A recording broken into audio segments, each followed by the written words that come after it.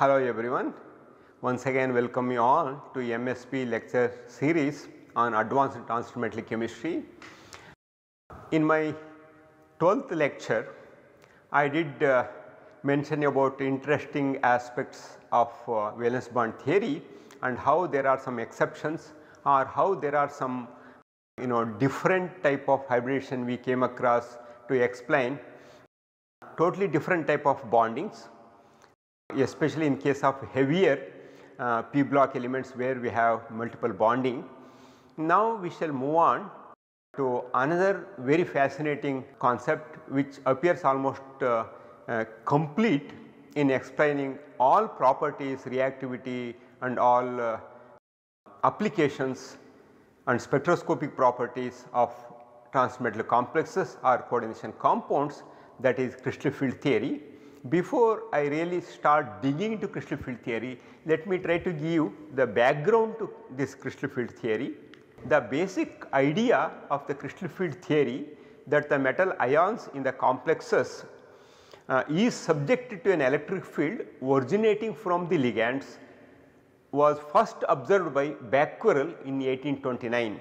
The same Becquerel who discovered radioactivity along with Marie Curie and Pierre Curie, Henry Becquerel.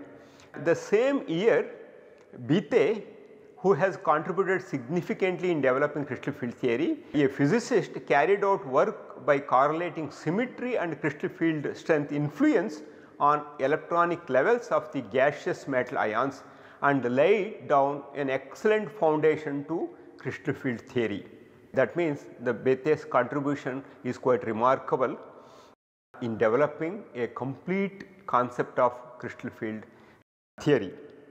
During the same time, Dutch physicist Kramers reported that the electronic levels in molecules containing an odd number of electrons must remain at least two-fold degenerate.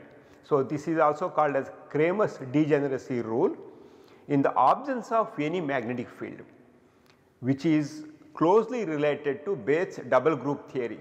And double group theory means when he started explaining, he told that the degeneracy of gaseous metal ion will not remain intact when it enters to crystal field and it is destroyed and it forms a set of two groups. That is what he mentioned, that is called Bethe's double group theory, and this is more or less similar to what Kramers observed and called it as Kramers degeneracy rule, and that way many physicists contributed significantly for crystal field theory. In fact, the physicist who developed this theory, which appears almost perfect even today to explain literally everything about transmetal complexes. The first application of new theory was made by Van Vleck in 1932 by realizing that the quenching of the orbital momentum would be a consequence of the crystalline field model. He succeeded in explaining why the paramagnetism of the complexes of the first transition series corresponds to a spin only value. Spin only value is calculated using the equation. Also, the crystal field model was able to predict in which cases there would be small deviation from this empirical rule. That means crystal field theory explains involving orbital momentum the small variations that observed in the magnetic properties. Later, calculations of Scalp and Penny and of Jodal, all are physicists, showed that both the anisotropy and the variation of the magnetic susceptibility with the temperature could be exactly predicted and calculated. So, that means they showed that yes, using crystal field theory one can use calculations and explain all these properties related to magnetic properties. They also confirmed that basic idea in the Bethe-Van Vleck approach that the crystal field reduces the degeneracy of the electronic levels of the gaseous metal atom. That means yes, they further confirmed that crystal field theory is correct and the degeneracy of d orbitals are destroyed or removed. Also, another Dutch experimental and theoretical physicist Gorter showed in his paper with the crystal field of a regular tetrahedron will produce the same level as those produced by a regular octahedron, but with the level order inverted. Now, we know that how the splitting is in octahedral field is reversed in case of tetrahedral field. For example, in case of octahedral field, if you have Eg higher energy and T2G lower energy, when you go to tetrahedral field, opposite is true, T2 becomes higher in energy and E becomes lower in energy. So, this was predicted through experimental and theoretical work by physicist Gorter. So, later attention was given to understanding and calculating the magnetic behavior of the complex ions. Eventually, Van Vlick's crystal field theory became a popular and a complete theory to explain almost all aspects of coordination compounds. So, later when ligand field theory and molecular orbital theory were developed, there is a reason for modifying or refining crystal field theory to turn into ligand field theory and eventually come up with molecular orbital theory. There is a reason, I shall tell you those things later. Crystal field theory and valence bond theory almost appear to be special cases of molecular orbital theory. So, that means it indicates molecular orbital theory has taken the best part of crystal field theory as well as valence bond theory, and also one can call this modified molecular orbital theory is more or less same as ligand field theory, and these things were shown by Van Vlick and also British physicist Penny, and Penny again worked in looking into the magnetic properties of manganese ion and several other metal ions. The concept of strong and weak ligand, work on potassium ferricyanide, manganese 2 ion and also magnetic behavior of vanadium, titanium and chromium proved the efficacy of crystal field theory. And unlike the coordination theory, too many conflicts came from Bloomstrand. So, here we did not see much of rivalry, but people started looking into it and critically evaluating and start appreciating, and also they used it in their later work. With the input from crystal field theory, John and Teller, we call John Teller theorem or John Teller distortion, I am talking about the same two gentlemen here. With the input from crystal field theory, John and Teller had shown in 1937 that no nonlinear molecule could be stable in a degenerate state, and such a configuration must immediately distort. That means, when we have, this is more or less applicable for dx square minus y square and dz square, because they are always lying in the direction of approach of the ligands, especially in octahedral geometry, and also this is more pronounced among octahedral complexes. That means, when they have uneven filling or uneven or odd number of electrons, that is what it is referring. So, that means no nonlinear molecule could be stable in a degenerate state, and such a configuration must be immediately distort. So, via nuclear displacements in the molecule in such a way that the degeneracy is removed. So, that means such molecules will try to remove the degeneracy and go to lower symmetry. So, Van Vlick calculated the John Taylor distortions for molecules of the form ML6, that means octahedral molecules, and showed how this configurational instability affected the magnetic moment of the molecules. Crystal field theory of Bethe and Van Vlick does not consider the role played by the ligands other than producing a steady crystalline field. That means, the role of ligand ends there after generating an electric field to influence the metal ion and its electron. So, that is what crystal field theory is all about, but ligand field theory indicates a hybridization of the pure crystal field theory with molecular orbital theory of Mulliken. So, what ligand field theory does is, it takes hybridization concept and also it takes pure crystal field theory and also considers molecular orbital theory of Mulliken. So, that is the reason it is a very perfect and refined theory to explain literally everything related to ligand field theory. There are few things that could not be explained with the crystal field theory, that also can be explained without any ambiguity using ligand field theory. So, the ligand field theory incorporates the best features of both the pure crystal field theory and the molecular orbital theory, and is a superior route for understanding the metal complexes considering all aspects. So, nearly all the results of the crystal field theory are also valid in the ligand field theory. And now, as precisely these people concluded, crystal field theory are looks like a subsidiary branch of ligand field theory, although crystal field theory contributed significantly to come up with ligand field theory. So, these are the some references that are pertinent to early work on crystal field theory before Bain and Wathwick proposed their wonderful crystal field theory. If you are interested, you can look into these books and also papers. So, now we know that crystal field theory is an electrostatic model and uses the ligand electrons to create an electric field around the metal center. So, that means the electric field that is generated with the ligands that are approaching the metal, they have a greater influence on deciding what kind of geometry a metal should assume. So, attraction between the central metal atom and the ligands in a complex is purely electrostatic. That means, according to crystal field theory concept, the attraction between the central metal atom and the ligand in a complex is purely electrostatic. That means, if the metal is a cationic in nature and the ligands are anionic, then it is purely the ion-ion interaction. Okay. On the other hand, if the metal is cationic and the ligand is neutral, and ligand will generate a dipole, so then it is called ion dipolar interaction. How it generates dipole? When you have a ligand such as ammonia or water, because of the electronegativity difference, N or oxygen would carry negative charge, and whereas peripheral hydrogen atoms carry positive charge. Now, this negatively charged N or O will be directed towards the metal. That is the reason we call it as ion dipolar interaction. Metal is a positive ion of charge equal to its oxidation state and is surrounded by negative or neutral ligands such as ammonia or cyanide. The negative end of the dipole in the ligand is directed towards the metal ion.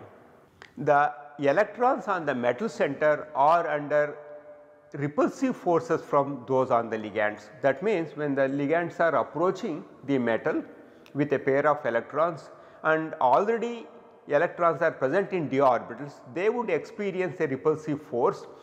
As a result of this one, the electrons already present on the metal would occupy d orbital furthest away from the direction of approach of ligands. That means, when the ligands are approaching the metal and the electrons already present in the d orbitals will occupy positions farthest away from the direction of approach of the ligand. And here ligands are just point charges, and crystal field theory gives emphasis and it states that no metal and ligand orbital interaction. That means, according to crystal field theory, there is no orbital interaction in metal complexes. In the free metal, all the d orbitals have the same energy and are degenerate. You take a metal ion, metal atom, you atomize into metal gaseous metal ion, till all the d orbitals are degenerate. Once they enter into ligand field, the ligand field destroys the degeneracy of those orbitals and they possess different energies depending upon the type of ligand field we have in the vicinity of metal center. So, that is depicted in this diagram. Electrostatic interaction between metal ion and donor atom is what crystal field theory says. For example, if you just look into it, separated metal and ligands have high energy and coordinated metal and ligand stabilized to here, and then destabilization due to ligand d electron repulsion. Always when the metal to ligand bonds are established, the energy would tend to decrease, but on the other hand the electrons that are already present in the metal atom would experience repulsive forces. As a result, again energy is elevated and further splitting due to octahedral field is shown here. So, that means one should be able to write in this order: separated metal and ligands, and this is electrostatic attraction, and metal ion plus coordinated ligands will be lower in energy, and ligand d electron repulsion would increase it, and then depending upon the direction of approach of the ligands and the orbits in which electrons are there, the splitting takes place in this fashion. And this is a typical splitting pattern I have shown for an octahedral complex, where T2G is triply degenerate and Eg is doubly degenerate. Eg is nothing but dz square and dx minus y square, and T2G is nothing but dxz, dyz and dxy orbitals. To make it clear, I have shown here. So, free metal and plus ligands would be having higher energy, and then metal ligand electrostatic interaction establishes metal to ligand bond, and as a result energy drops considerably, and then the repulsive forces increases, and depending upon the type of ligands we have and their relative orientation with respect to the direction of approach of the ligand, they split, and this splitting with various ligand fields. The splitting would be different for different crystal fields, for example octahedral, square planar, tetrahedral, trigonal, bipyramidal, all those things. Now one by one we shall start looking into those things. So what is ligand field theory? Ligand field theory is one of the very useful bonding theories to explain the electronic structure of complexes. It is originated from the crystal field theory of ionic crystals to metal complex system. When this theory was originally developed to understand solid state chemistry. So consider a ligand field generated by 6 ligands coordinating octahedrally to a central metal atom. Of course, it is very appropriate to call crystal field theory as ligand field theory, because the electric field is greatly influenced by the ligand field. So the ligands that are approaching the metal ion, as a result probably it is more appropriate to call this theory as ligand field theory rather than crystal field theory. So consider a ligand field generated by 6 ligands coordinating octahedrally to a central metal. The electron pairs of the ligand is called the ligand field. 2 electrons or pair of electrons, negative charge of ionic ligands or negative end of a neutral ligand exert repulsive force on the d orbitals, on the metal d orbitals, which is anisotropic depending on the direction of the orbitals. These are the fundamental aspects one should remember. Now consider the metal cation at the origin from which Cartesian coordinates are considered. It is very simple. You write Cartesian coordinates x axis, y axis and z axis, and extend it so that x axis minus x, y minus y, z minus z is there. At the origin place the metal atom, and then also at the origin try to keep all 5 d orbitals and you just analyze their relative orientation. So your job is done. So now when you look into their relative orientation and the direction of approach of the ligands, for example after putting the metal atom at the Cartesian coordinate origin, now bring 6 ligands in octahedral fashion. That means now if you try to write an octahedral geometry with metal at the origin of Cartesian coordinate, you can see the direction of approach of ligands towards the metal coincide with z minus z, x minus x, y minus y directions. So now if you look into dx square minus y square and dz square are oriented along the direction of the axis, that means dx square minus y square is oriented along x and minus x and y and minus y. dz square is along z axis. So that means whatever the ligands that are approaching along these would experience maximum repulsion, as a result energy is elevated. On the other hand, when the 6 ligands are approaching along the 6 directions, and if you look into the orientation of other remaining d orbitals such as dxy, dyz and dzx, they are between these axes, they are between these planes. As a result what happens, they experience less repulsive forces from the electrons coming from the ligands. As a result what happens, their energy is lowered with respect to the 0 energy or barycenter. If ligands are placed on the axis, the repulsive interaction is larger for Eg orbital, that is what I mentioned, than for the T2g orbitals, and the Eg orbitals are destabilized and the T2g orbitals are stabilized to an equal extent. Okay, the energy difference between the T2g and Eg orbital is important, and the average energy of these orbitals is taken as 0 energy. That is where we put barycenter. If the energy difference between the 2 Eg and the 3 T2g orbital is set to delta O, this is called crystal field stabilization energy for octahedral splitting. The energy level of the Eg orbitals is plus 3 by 5 delta O, and that of the T2g orbital is minus 2 by 5 delta O. So if you put here 4 electrons and if you put here 6 electrons, then you will end up with 0 electron, okay, at this barycenter. So delta O may also be expressed as 10 delta Q or 10 dQ. In this case the energy level of the Eg orbital is plus 6 dQ and that of the T2g orbital is minus 4 dQ. So this is how crystal field stabilization energy is defined. I think I will stop here and I will give some time for you to read and understand. In my next lecture, I will proceed with explaining more geometries through simple methods, so that you should be able to write crystal field splitting diagram literally for any geometry that comes to your mind. With this, have an excellent time reading chemistry.